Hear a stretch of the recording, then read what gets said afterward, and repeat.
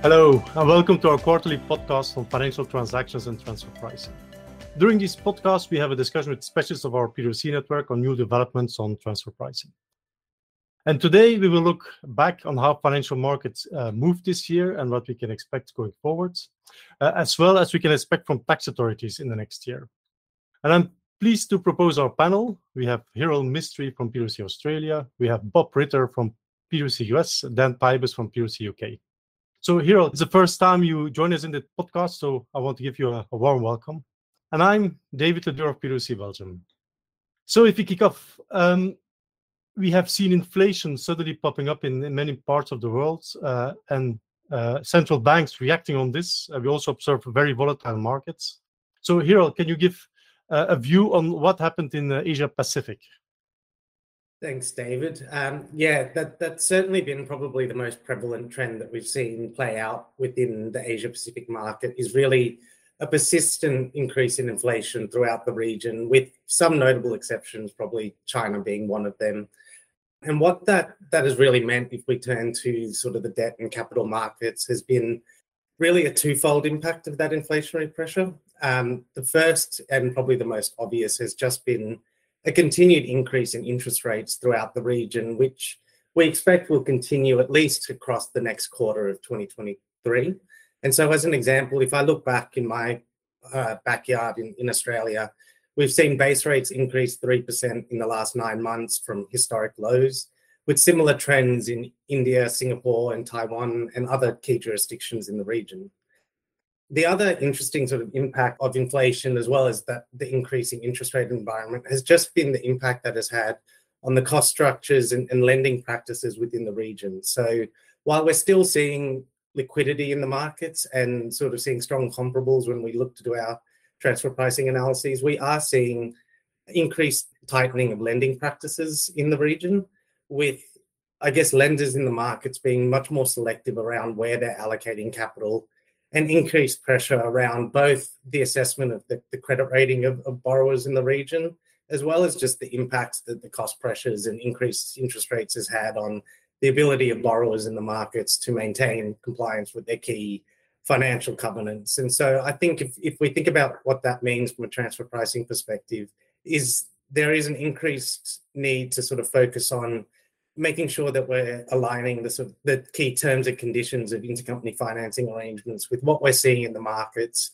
and thinking through the impact of both sort of impacts on group credit ratings, as well as sort of the standalone credit rating of borrowers in the market, in light of the increased uncertainty and increased costs that we're seeing in the market.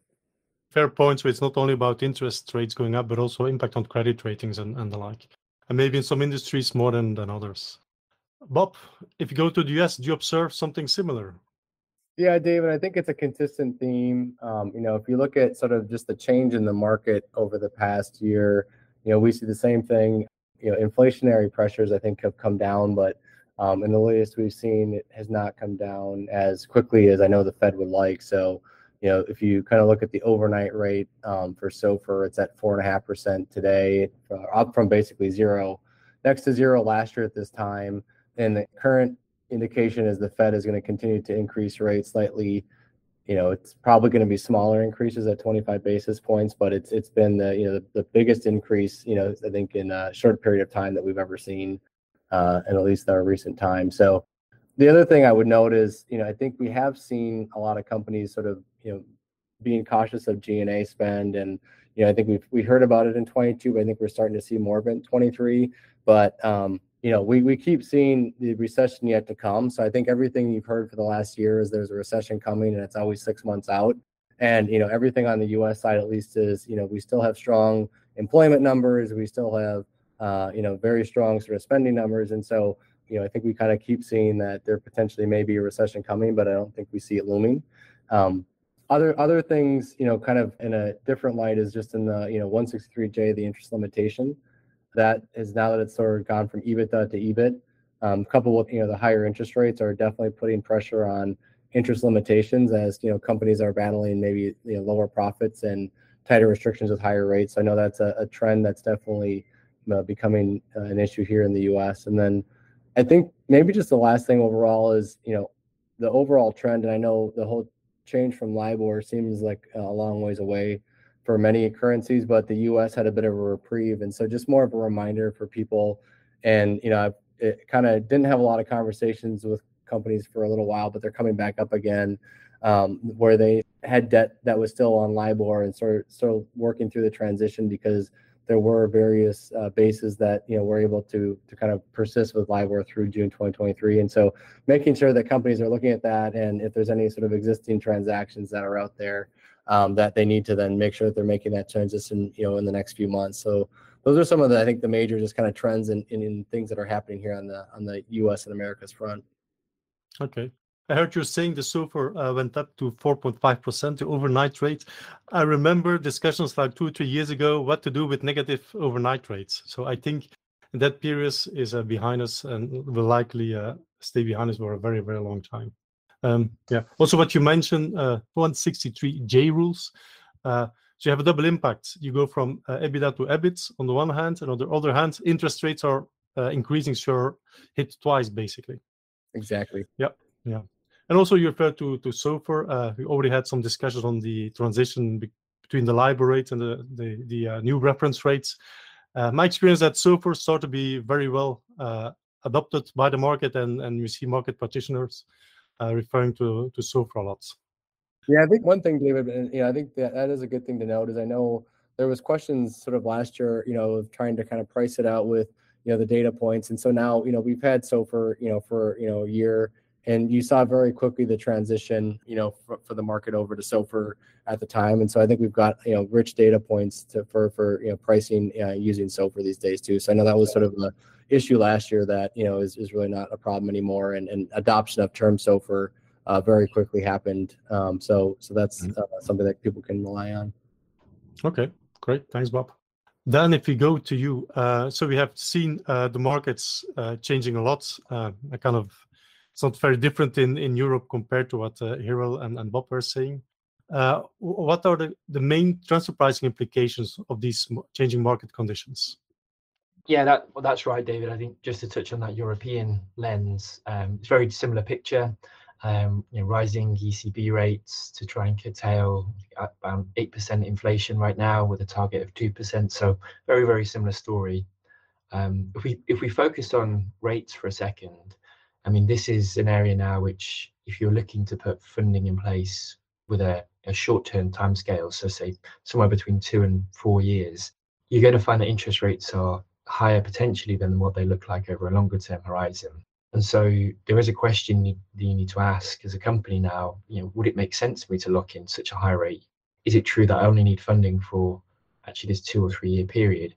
And that's a bit of an inversion from where we normally see challenges on this, because of course, where tax authorities normally go is you put debt in place for 10 years, that's a higher interest rate. Why did you not look for shorter term debt? And we've got a slightly different dynamic right now. So that's a pressure point. I think credit ratings we've talked about as well. So in this current environment, what is the credit profile for companies? Will they be negatively impacted by the current economic environment, or are they likely to be? And how would that impact subsidiaries? And should we take that into account? And I guess linked with that, we look at, I was thinking about it there as from a standalone credit rating perspective, but of course, per the OECD guidelines, and we know a lot of territories are following that route now, looking at implicit support as well as the standalone approach, you can see a lot more drive then for tax authorities to want to look at a implicit support adjusted credit rating, or even using the group credit rating for any borrowing coming into a particular territory. So that's another area to watch out for, is territories pushing really hard for saying, actually, you guys have got the group credit rating over here. You shouldn't be looking at standalone, really then trying to limit the interest deductions in a particular location.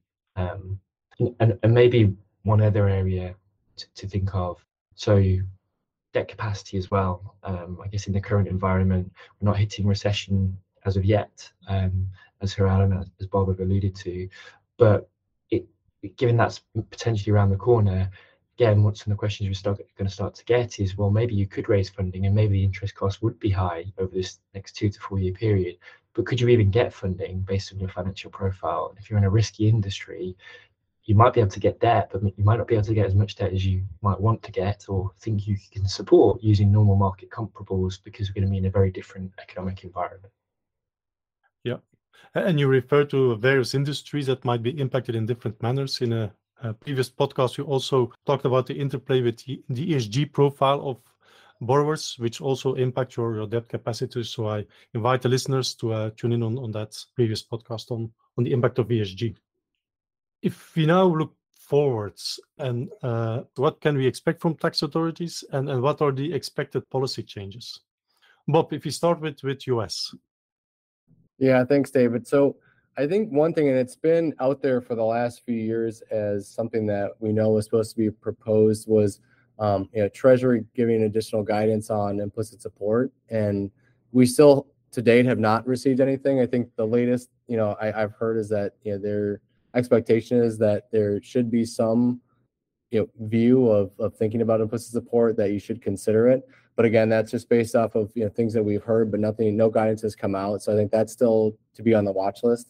I think as far as nothing else major from sort of major tax law policy changes here in the U.S. I think we have seen, and I'll kind of give maybe more of the Americas view. I know in Canada we've seen an uptick in controversy. So I know that there are various cases that are getting litigated at this point. And I know the CRA has been, I think, getting to be very, very focused on financial transactions. On the U.S. side, we've seen some, not only on the federal side, but just domestic challenges. So we've seen some of the states come in and challenging debt and sort of looking at interest rates and debt capacity. Also, and maybe a bit unique to the U.S., but for companies that have issued convertible debt, and I know some of those are being redeemed, there are some special 249 regulations in the U.S. And so we've seen, especially for companies that issued convertible bonds, maybe even in particular with respect to the pandemic, and are now redeeming them. There are, there's a part of the bond repurchase premium that potentially is deductible. And so that has a transfer pricing angle. And so we've seen a number of those come through that we're analyzing. So for taxpayers that have convertible debt that are being redeemed, they should maybe take a look at that. And then lastly, I think what we're seeing is just Pillar 2. I think a lot of U.S. companies and people were waiting and seeing if it was going to happen. And I think now with a number of countries saying that they were going to go ahead and adopt, I think that this has become more prevalent, and companies are looking at sort of the impacts of Pillar 2, and which also has a financing angle. So I think we've been kind of looking and talking to companies about their financing structures and evaluating some of the potential impacts and things that they'll need to consider. So those are some of the considerations, I think, at a high level from the U.S. and America side. You mentioned Pillar 2, and I know in the US with the whole interplay with GILTI, there's quite some debate.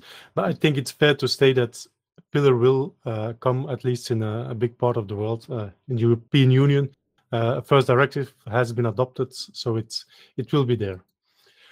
You also referred to this implicit support guidance that will come. I recall vaguely that you said the same thing last year. So there I know that the US authorities are taking a bit more time for that guidance, but I think guidance would be welcome in that sense. Then, if we focus on EMEA and Europe in particular, are there some things that happened last year that we should take into account this year? Yeah, perhaps a couple of things just to touch on, and actually on a related theme. So we had a release of the Dutch decree last year, which I think we covered or mentioned in one of the prior podcasts. But effectively, this was a nod towards the guidance provided by the OECD and a reference to financial control over risk, effectively imposing a deviation from what was the prior setup within the Netherlands, which was essentially to say we look at the amounts for an intermediary or on-lending type transaction. We look at the amounts being pushed through, we look at the risks associated with those amounts, and then we price the transaction according to that. Whereas now there's a much stronger focus on the ability to control the risks associated with the transaction, both from a financial but also from a substance perspective as well.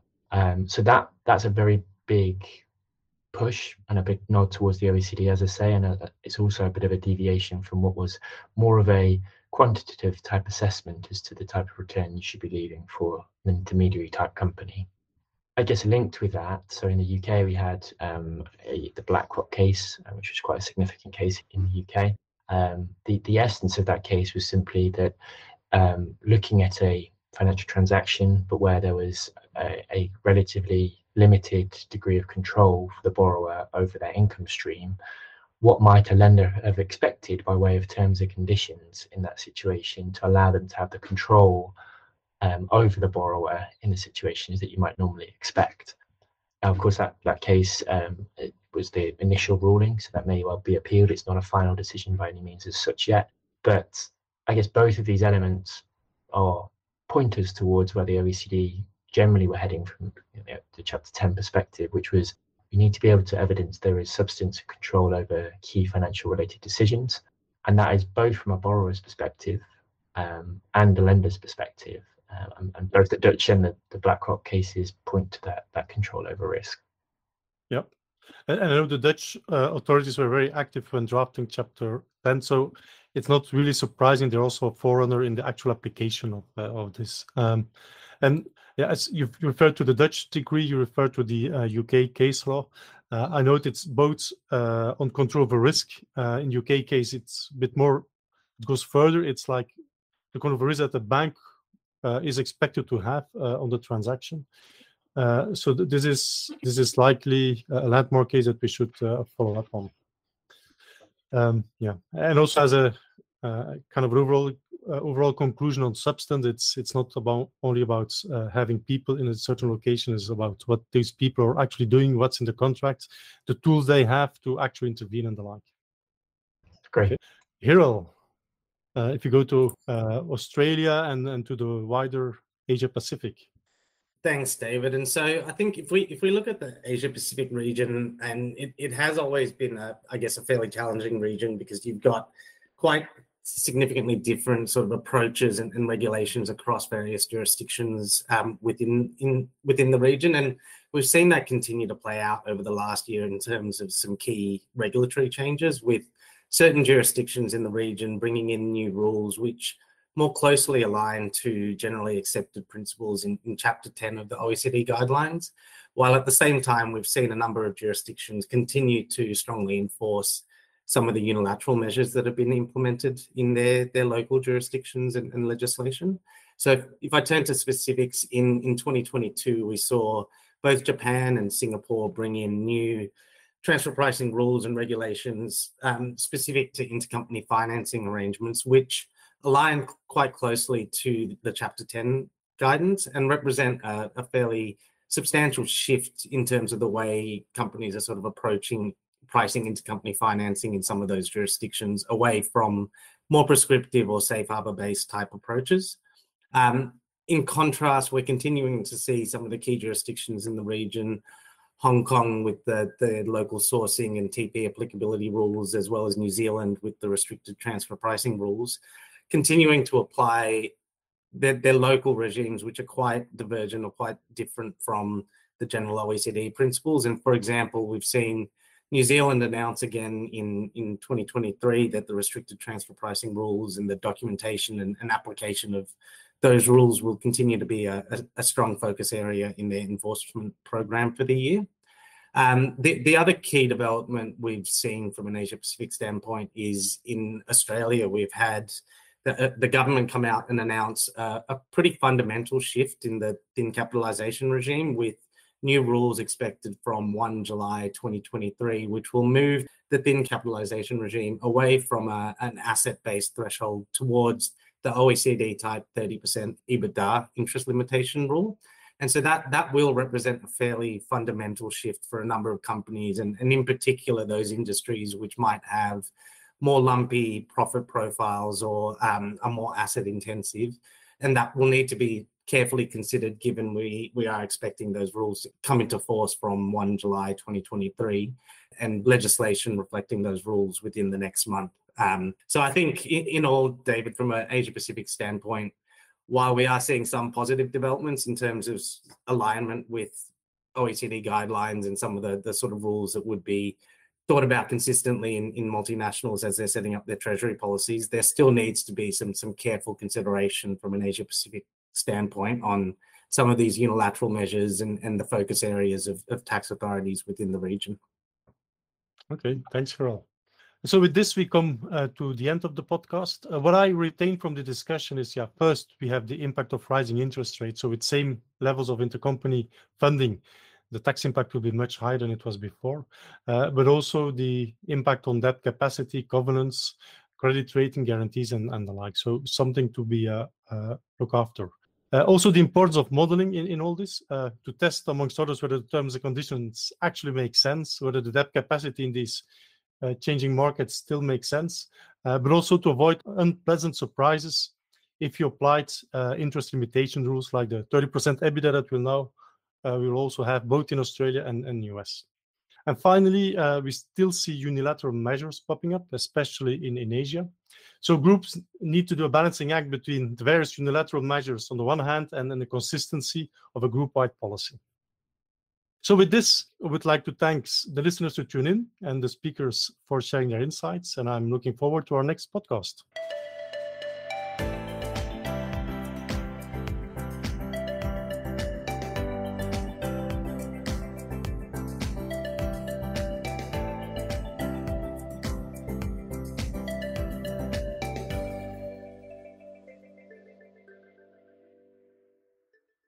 This podcast is brought to you by PwC, all rights reserved. PwC refers to the U.S. member firm or one of its subsidiaries or affiliates and may sometimes refer to the PwC network. Each member firm is a separate legal entity. Please see www.pwc.com/structure for further details. This podcast is for general information purposes only and should not be used as a substitute for consultation with professional advisors.